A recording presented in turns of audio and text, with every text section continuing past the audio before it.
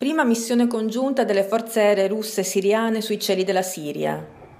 Una coppia di MiG-29 siriani ha fornito ieri la copertura ai Sukhoi 25, in forza all'aviazione russa, nei raid aerei contro le infrastrutture di Daesh.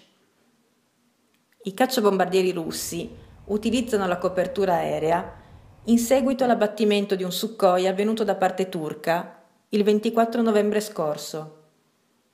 La Russia ha il permesso di schierare la propria aviazione in Siria per un periodo di tempo illimitato, in base ad un accordo tra Mosca e Damasco, rinnovato il 26 agosto del 2015. Il documento autorizza la permanenza di navi da guerra e sistemi di difesa aerea della Russia in territorio siriano per condurre raid aerei contro Daesh. In caso di necessità, l'aviazione russa potrà aumentare il numero delle forze schierate in campo senza prima coordinarsi con Damasco. Rispetto all'eventualità di un intervento di terra da parte di Mosca in Siria, nel corso del convegno La strategia della lotta contro Daesh, la visione degli esperti dalla Russia e dall'Italia che si è tenuto ieri a Roma, la Russia ha ribadito che si limiterà a sostenere l'esercito regolare siriano senza inviare truppe. Secondo gli analisti russi, è però necessario un maggiore coordinamento della comunità internazionale nella lotta contro Daesh, sia sul piano militare che politico, per arginare l'avanzata dell'estremismo islamico e dare il via ad un processo di transizione in Siria.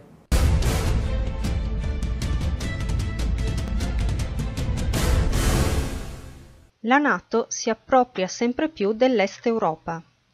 Infatti, l'aviazione del Patto Atlantico assumerà il controllo dello spazio aereo della Bulgaria. Le modifiche alla legge sulla difesa e sulle forze armate sono state approvate ieri dal Parlamento di Sofia con 122 voti a favore e 41 contrari. Adesso non resta che decidere chi si occuperà della protezione dei confini aerei. Tra i possibili candidati, l'Aeronautica Militare d'Italia, Paesi Bassi, Belgio e Polonia. Secondo il ministro della difesa bulgaro Nikolai Nencев, la legge si sarebbe limitata ad apportare una piccola modifica al sistema di difesa della Repubblica e non equivarrebbe a trasferire la responsabilità del controllo dello spazio aereo della Bulgaria ad altri paesi.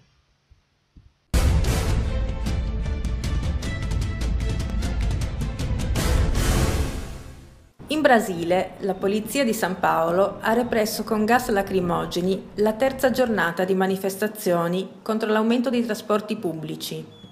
Diversi i feriti e almeno 11 gli arresti tra i manifestanti. Nel 2015 i prezzi in Brasile sono aumentati del 10,7%, l'aumento più alto dal 2002. Complici della crisi, la caduta del prezzo del petrolio e gli attacchi alla presidente Dilma Rousseff, che stanno quasi paralizzando il governo e il congresso.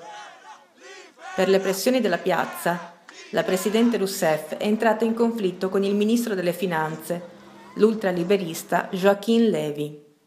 Dimessosi, ora va a dirigere la Banca Mondiale, a Washington.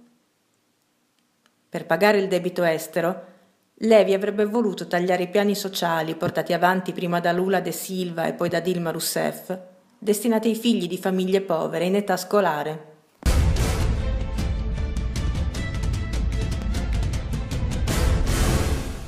Il prezzo delle azioni della casa automobilistica francese Renault è crollato del 21% in sole 3 ore.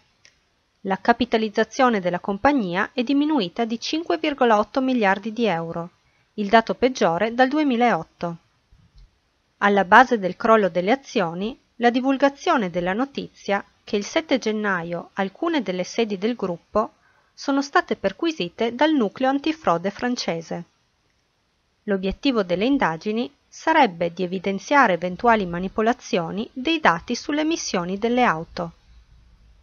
Le perquisizioni fanno seguito allo scandalo Volkswagen, anche noto come Dieselgate, comunica Bloomberg, citando una fonte interna alla Renault.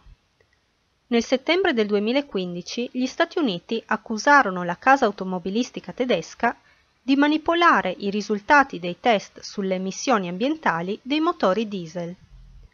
Il gruppo tedesco ammise che su 11 milioni di veicoli era stato installato un software truffa. Complessivamente, lo scandalo costò a Volkswagen 6,7 miliardi di euro.